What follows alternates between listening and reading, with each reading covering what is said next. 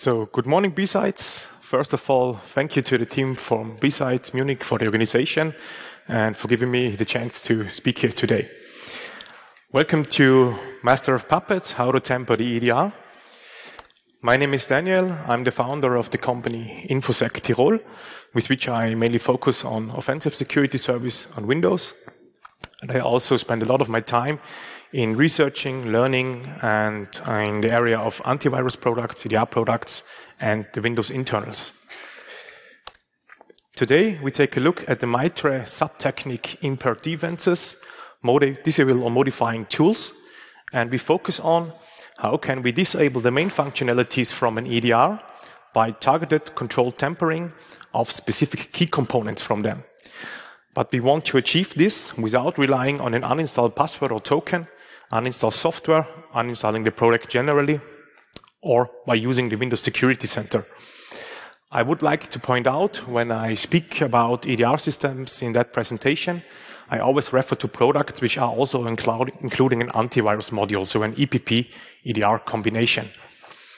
Also, I would like to point out it's also only my personal research, my personal experience, and the shown strategy or concept applies to multiple products on Windows.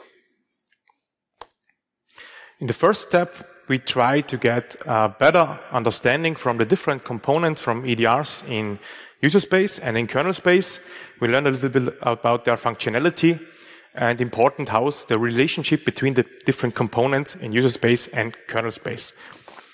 In the second step, we want to use the gained knowledge to find a way or to find more or less the key element, depending on the product, to permanently disable the main functionality from an EDR and permanently get rid of prevention by the antivirus module and permanently get rid of detections and telemetry footprint, host isolation, real-time response, and EDR sensor recovery feature by the EDR module. So we have big plans. At the end of the presentation, we should more or less able to, depending on the product, to disable the EDR. So this presentation is not about 0 days. It's more about learning a little bit about the Windows internals and how do EDR products work on Windows. So there can be some situations where it also be possible to do some activities in an unprivileged user way, but normally you need a privileged user in high integrity or system integrity level. But despite everybody which has fight around with EDRs knows that despite you have a privileged user, most well-known EDR products can still be very annoying and be a problem.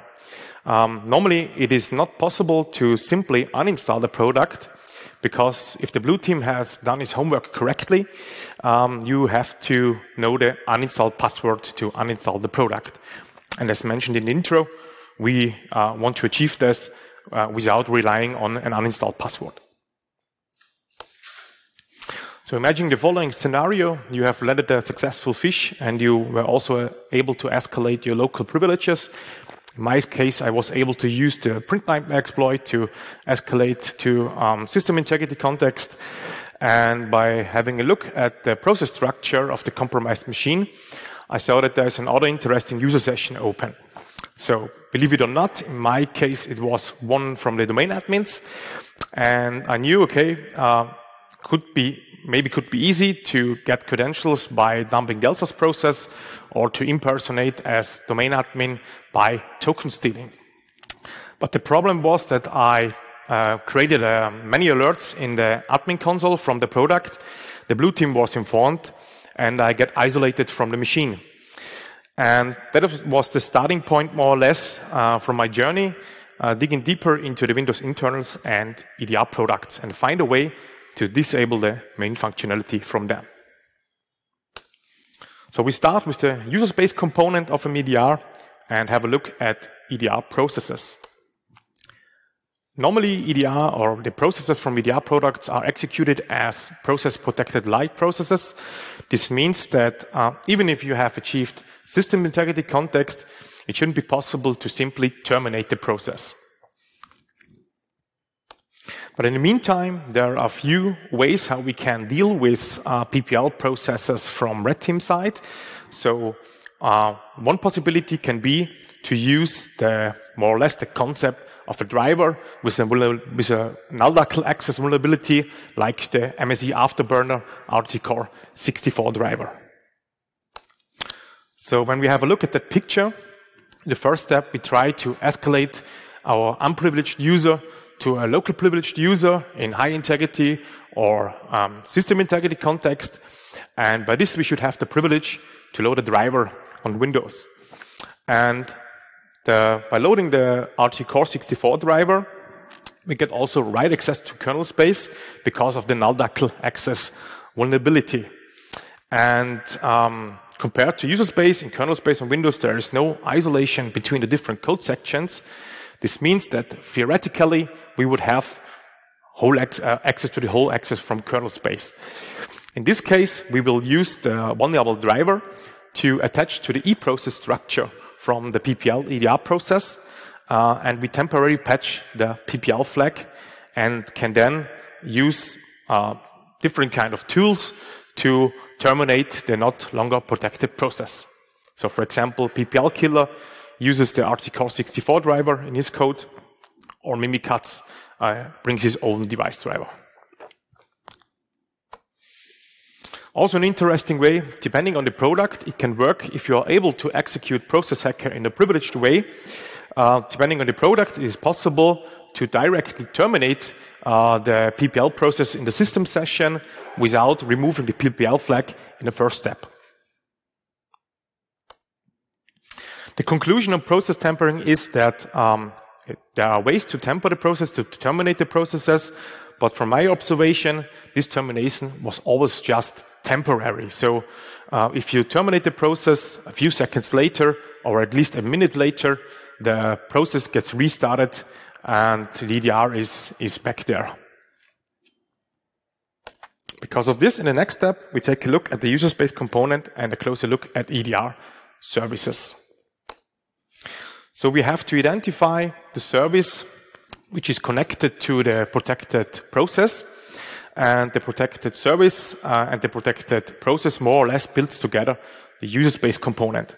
But similar to protected processes, even if you have achieved system integrity on Windows, it's not simply possible to pause, stop, or disable a protected service. But also important in our situation, when we have a look at the recovery tab from the protected service, we can see that the service is the component which is responsible for restarting the process, the PPL process, after terminating.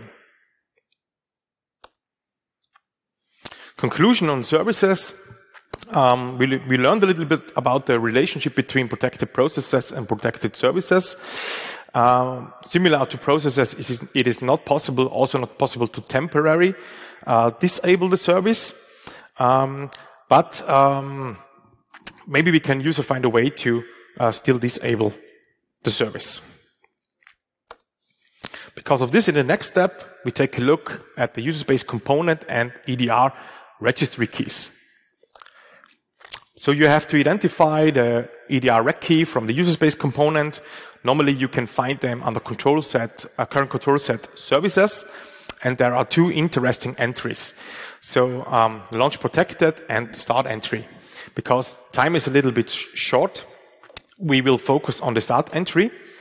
And by the start entry, we can have influence on the initialization behavior from the protected service.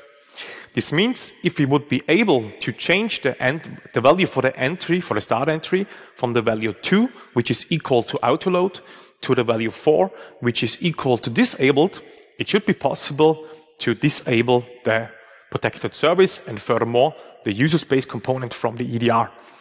But the problem, similar to processes and services from the EDR, even in system integrity, it is not possible with most products. And depending on the product, when you try to tamper the reg key, you will create an alert in the web console. This was the problem in my journey and the reason why I was isolated from the compromised machine.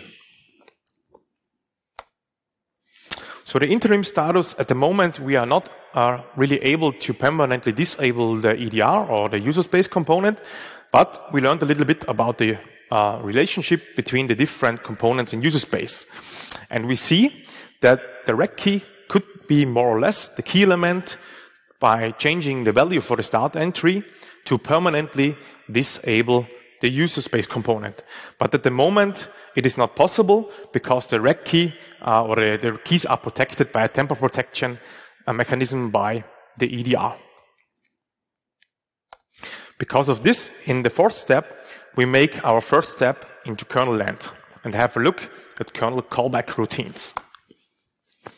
So since the introduction of kernel patch protection, aka patch guard, it is not longer possible, officially possible for EDR vendors to set their hooks in kernel space. So they are forced in user space to use user space API hooking. But despite patch guard, they can use in kernel space a mechanism which is called kernel callback routines and register different kind of callbacks to realize different kind of tasks in user space. So for example, they can use the process notify routine to register and realize telemetry collection in context of process creations. Also, they can use the process notify routine to realize user space DLL injection and furthermore realize user space API hooking. But more important in our situation now, kernel callback routines by EDR products can also be used to protect their own registry keys. So this is more or less could be the key element for the tamper protection for the registry keys. In this case, the product is using the CM register callback function. But what we will see in our first pre-recorded demo, because I have to blur every sensitive information, we will see that not just the CM register callback can be used, they also use other callbacks to protect their rec keys. And in the first demo, we try to patch the process notify callback, tamper the rec key, disable the user space component, and have a look at the impact.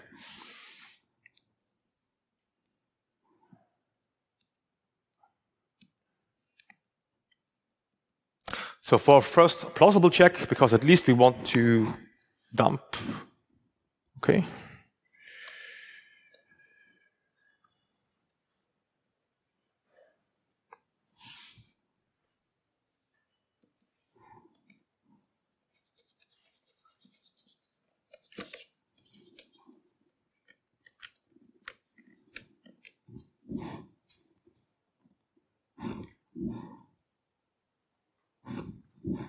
Okay, that looks better.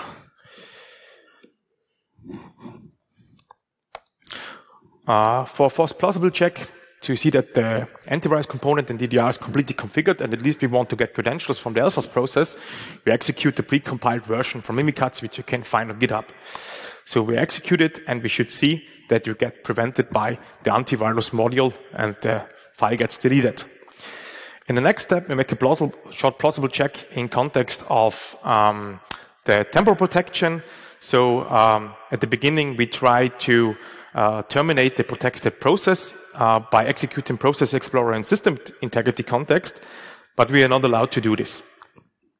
Also, in case of the protected service, even in system integrity, we get an access denied. And if we try to tamper the value for the start entry to disable the user space component to the value of 4, we also get an access denied. And depending on the product, now we will have created an alert, and you get, with a high probability, isolated from the machine by the blue team. Because of this, we use a very nice POC, which you can find on GitHub. It is called Cheeky Blinder. It's not from my side. I called it, in this case, putty.exe. And in the first step, we will use that POC to load the driver with the vulnerability, the RT Core 64 driver, to get access to kernel space. So we load the driver is initialized, and in the next step, we list all the registered process notify routines on the machine. And the blurred one on the lower side is our routine from the EDR product. In the next step, we will use the POC to temporarily patch the callback.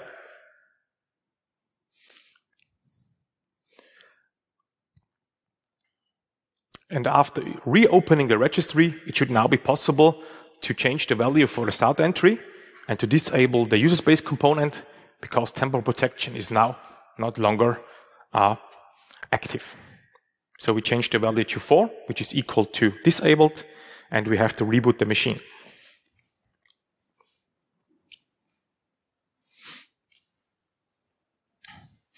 After the reboot, we see at the lower right side that now the EDR product is no longer registered in the Windows Security Center. And also by having a look at the structure from Process Explorer, we now see not longer blurred sections because there are no longer processes by the user space component. Also, if we check the status from the user space component, we will see that the service is now stopped. So it looks very nice. Maybe we have until now reached all of our goals, but this is not the case. Because after the reboot, we have a few problems. We again list the registered callbacks on the machine, and we will see that all the previously patched callbacks are re-registered again. This means in case of prevention and detection based on kernel callback routines and furthermore Windows user space API hooking, we again have the problem of prevention, detection, and especially telemetry footprinting. So again, when we execute Mimikatz, we get again prevented. And despite the user space component is disabled, we still have the problem that the blue team can use the isolate function to isolate our compromised machine. So in a few seconds, we will see that we lose connection to our compromised target.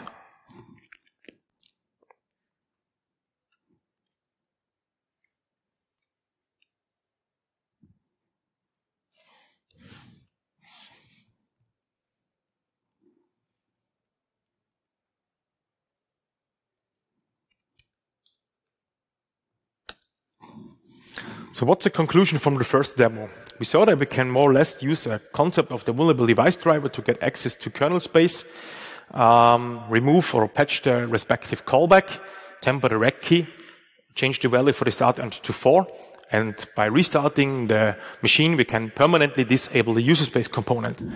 But we also saw that only disabling the user space component do not really have a strong impact in reaching our previously defined goals.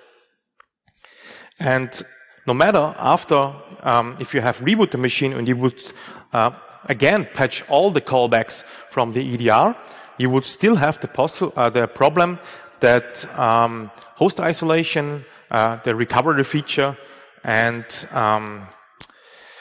the last one, the features which the blue team can use in the web console is still active. So the biggest problem is that despite the user space component is disabled and you patch all the callbacks, you still have the problem with the host isolation. Even if you would not do a reboot and you just want to temporarily patch the callback, you still have the problem that also your host can still get isolated by the blue team. So not really efficient from this point, and we have to take our last step. In the final step, we take a look at the EDR mini filter driver. And the mini filter driver is the component which is responsible for, in general, registering callbacks from the EDR. And that was also the problem why, even if the user space component is disabled, the mini filter driver is a separate component, is still active, and but this, after the reboot, the callbacks get re-registered again. But the good thing is that the mini filter has its own registry key and has a similar structure to the user space component. This means that depending on the product, the mini filter driver can be more or less the key element to permanently disable the main functionalities and get rid of prevention, host isolation, real-time response, and EDR recovery feature. To check this out, we will have a look at our second demo where we try to temper the mini filter driver and permanently get rid of prevention, detection, telemetry collection, and so on.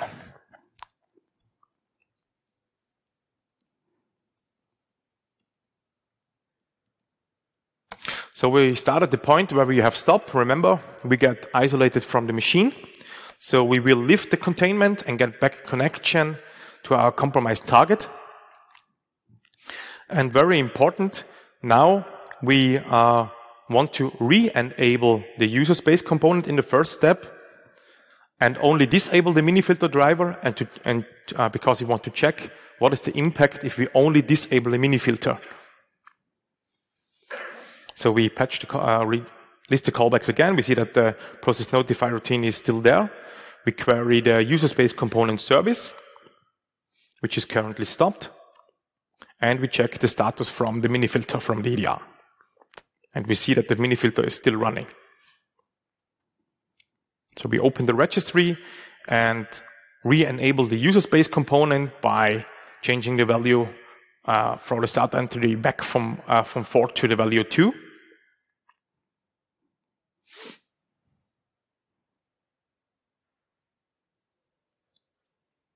But we're not allowed. Why? Remember, we did a reboot, so we have to patch the callback one time again and reopen the registry.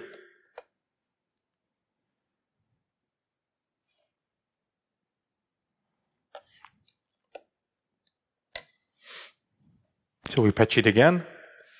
The process notify routine, reopen the registry. We now re-enable in the first step the user space component. Set the value back to the value 2. And then we go to the mini filter rec key and change the value to 4, which is equal to disabled, reboot the machine.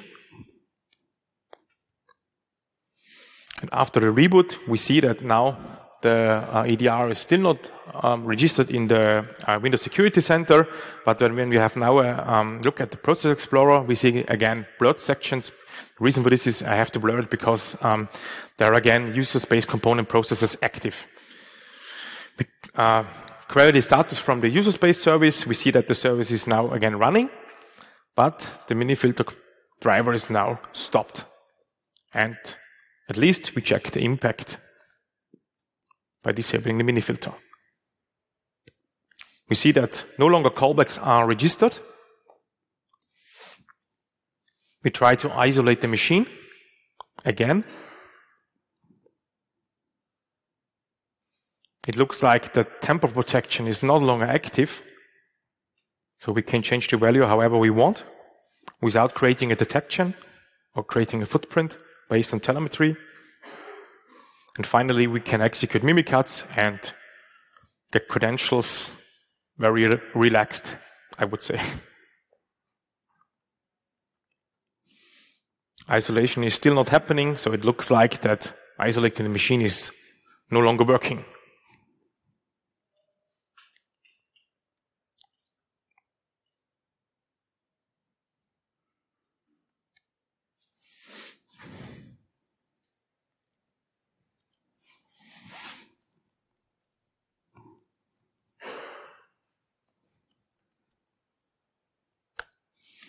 Okay, so what's the conclusion from the second demo? We saw that compared to disabling the user space component, depending also on the product, disabling the mini filter has a much stronger impact in case of reaching our goals and to permanently disable main functionalities from the EDR and permanently get rid of prevention by the antivirus module, detection, footprinting, host isolation, and so on. At the end of the presentation, I would like to point out that in my opinion, this is not really based on the vulnerability. More it's based on the concept from the Windows architecture. And I think every vendor, excluding Microsoft, has to play on the same rules on Windows. So many thanks for your attention.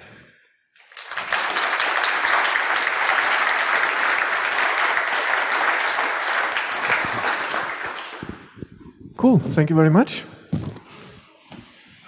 We have some time for questions. Any questions? Yeah, please just line up at the mic. And whoever is faster. Testing. Seems to be working. Your almost last sentence was every vendor except Microsoft has to play by the same rules. Yeah. Could you go through the except Microsoft thing? Yeah, I think the difference is compared to third-party vendors that Microsoft is, I think, not really only forced to go in user space. So because since introduction of PatchGuard, officially it's not allowed. Also, or maybe if you use a PatchGuard bypass, then you can also go in kernel space. But I think that from my experiences, Microsoft has a very deep or deeper visibility because it has more visibility into kernel space compared to other vendors. So, follow up: have you looked into cutting them off? Or their EDR products? Do you need additional kernel space disabling capabilities, or?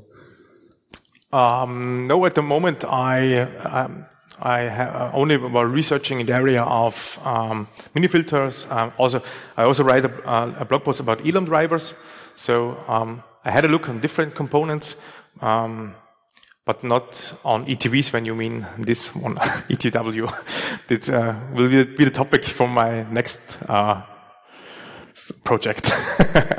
Looking forward to it. Thanks. Thank you. So how do you think they would go about to fix this? Do you think there's any probability within the kernel space or from the isolation perspective? And do you think Windows 11 could fix this? Is there anything on the way with TPM 2.0 to fix this? And what do you think, how hard would it be for somebody interested in pen testing to learn this? Do you think you could make a lab about this, or anybody learn this, or is it just too oversimplified here? No, you can definitely learn it. I also used it by myself. For sure, you have to be very sensitive because when you do a failure in the kernel space, you will create a blue screen of death. But if you know the product very well, you can use it depending on the machine. So maybe when you are acting on a very sensitive machine, it is not maybe good when you do this. What you can do about, I could observe that well-known products are blacklisting, begin to blacklist the drivers which have vulnerabilities. This is one way, but it is possible to use different POCs to maybe flip some bytes and get bypass by that detections. Another possibility would be there is a software vendor on the market. I will not say the name, but they focus on a mechanism to get which is based on the WAFI variable, and the products have the possibility to include this code into their code, and they will realize when there is something changed or tampered, they can re-enable it or repair it on the machine. And do you think Windows 11 will fix something about that, or with TPM, is there any way a vendor could facilitate it to protect in any kind? It's a good question. So at the moment, I have not a deeper look at Windows 11. But I think generally with the drivers, you only can use drivers which are released for July 2015. Afterwards, it is more. It's harder, but there are still drivers which can be used. On Windows 11, I can't say too much because I have too less experience at the moment. Thank you. Thank you. Wonderful. Any more questions?